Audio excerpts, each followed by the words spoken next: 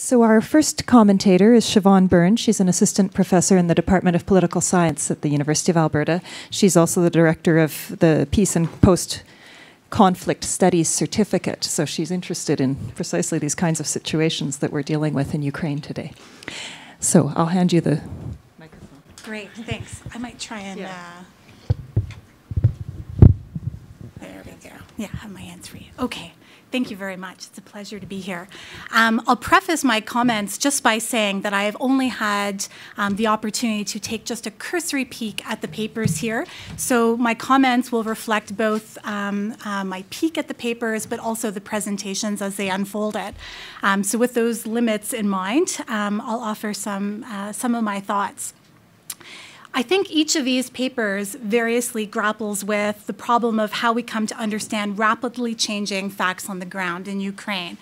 And as a political scientist, I'm actually not sure how much help I can provide because we are notorious for needing time and distance to offer any kind of analysis. We tend to be rear-view mirror drivers, particularly in international relations, which is my area. So IR scholars have actually been very poor at addressing the Maidan protests and what's unfolding in Ukraine at this moment.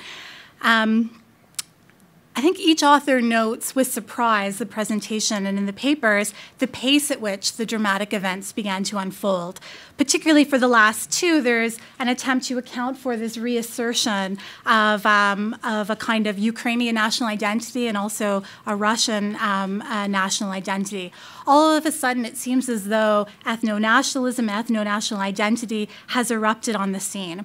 And this seems surprising to us, I think, because we imagine somehow that the forces of globalization and regionalism have ushered in a moment of cosmopolitanism, that we are in a period where ethno-national divisions are supposed to be dissolving in favor of improved economic ties, free movement across borders, reduced transaction costs, global cultural exchanges.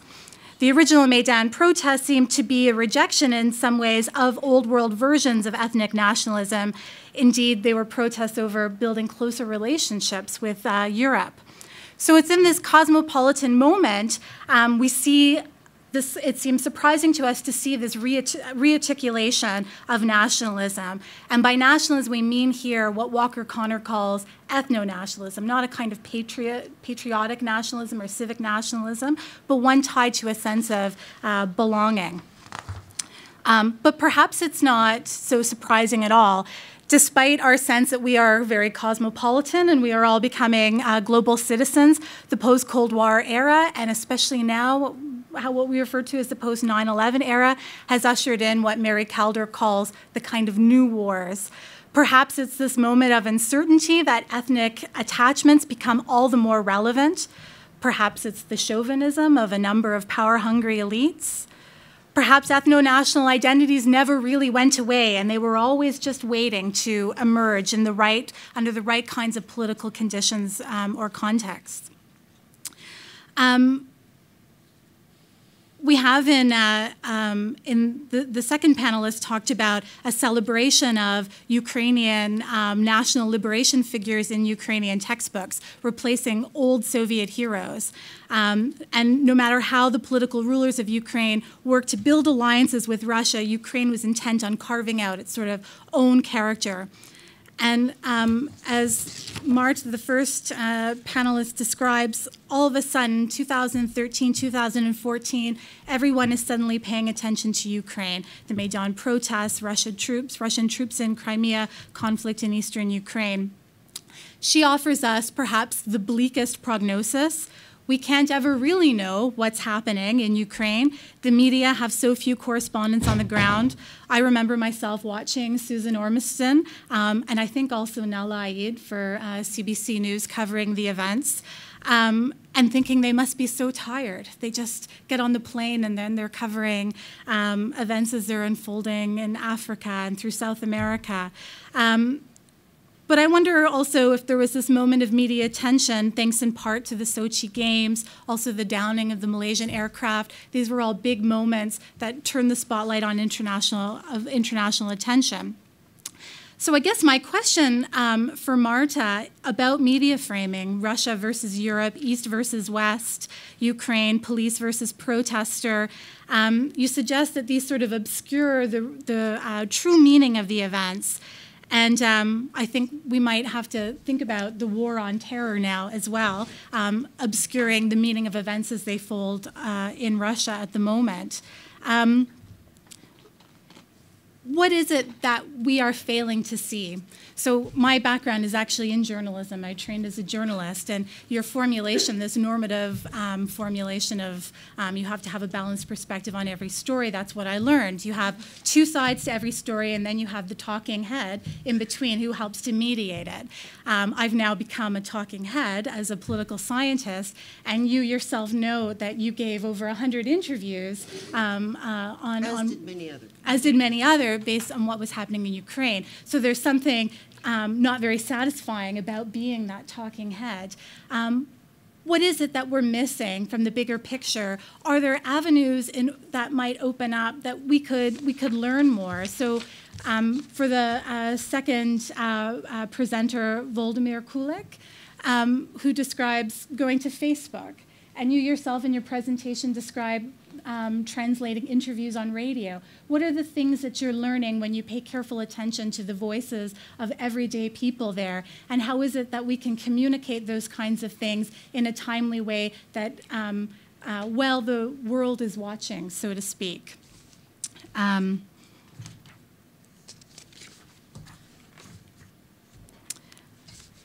you want me to answer now, or do you want to? I think I'll just go through my questions, and then and then the political economy of the global media system.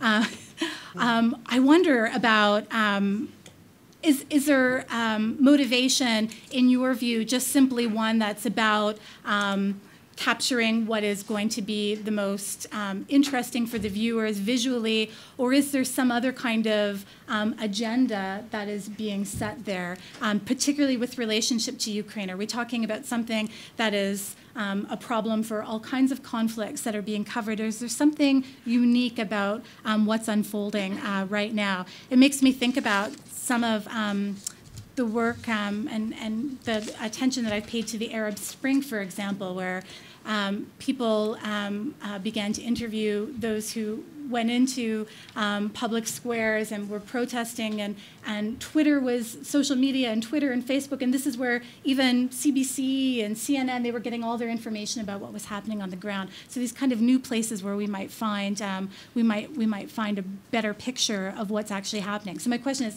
new places to find a better picture, and just what does that better picture look like? What is it that you feel that you haven't been able to say when they tell you you've just got 3 minutes? For the second, Volodymyr Kulik, for the second speaker, the change that you're beginning to measure is so fascinating between, where is the second speaker? Sitting back here. Oh, sitting back here. Thank you. I've been looking for you in the audience. Well, why don't you come up? So the change that you're noting between 2012 and 2014, it's such a short period of time. And I wonder, I guess my first question for you is, what accounts for the change in that short period of time? And is it something that we can say, are we learning something about Ukrainian nationalism and Russian nationalism in that very short period? Or is this a kind of unique moment? Do we need more time and distance in order to understand what some of those responses are that you're getting from people? And you rushed through the scripts that people reported to you when in the focus group interviews, and those were the things that I was really curious about when I read the paper. And as you were speaking, what were the things that people said? And it occurred to me, so the way that you're measuring identity, there's sort of national identity, gender identity, religious identity, all of these discrete sort of identity projects or silos. My area is feminist international relations, and one of the things that feminist IR scholars try to do is think about how these identities are intersectional. And I wonder, in the interviews, if you've uncovered ways in which gender and nationalism have worked together in new and surprising ways through the things that people have suggested to you.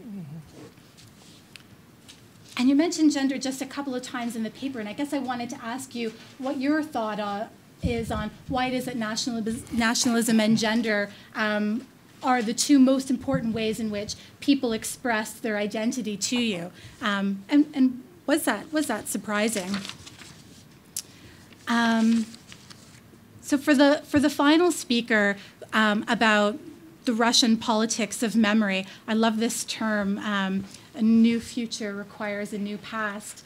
I have a student who's a master's student, and she's working on a new Israeli-Palestinian textbook that attempts to tell the history of both people in one book. And it writes the Israeli history on one side and the Palestinian history on the other side. And there's no attempt to mediate it, but it's thought that having them parallel or side by side is a useful way forward.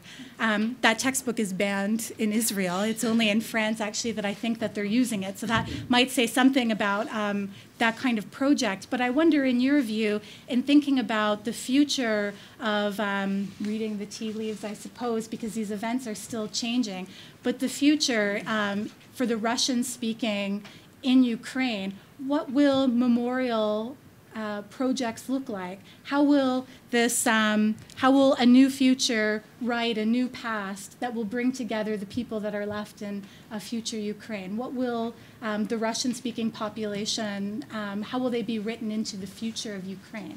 I guess is my kind of sort of broader question. A number of years ago, David Leighton wrote about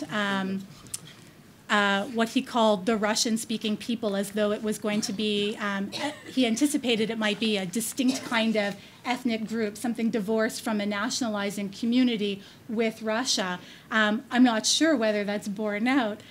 So I wonder then, what happens next, I guess, in terms of what could be progressive kind of memorial projects? What would a museum look like? What would a textbook look like that includes the various peoples in Ukraine? And so on that, those are my... Sorry, I'm just making sure. Just clarifying that the question was clear. So what would a memorial look like that includes... What is Russian-speaking population? Russian-speaking population, a lot of Ukrainian nationalists. Russian-speaking. Right. I have such placard. Right. I am a Russian-speaking Ukrainian nationalist. Right. Yes. If we speak about the Donetsk region, for example, or tiny strata of pro-Russian nationalists in Ukraine, but we not speak with them at all. It's not now. We have no dialogue. We have no war. Right.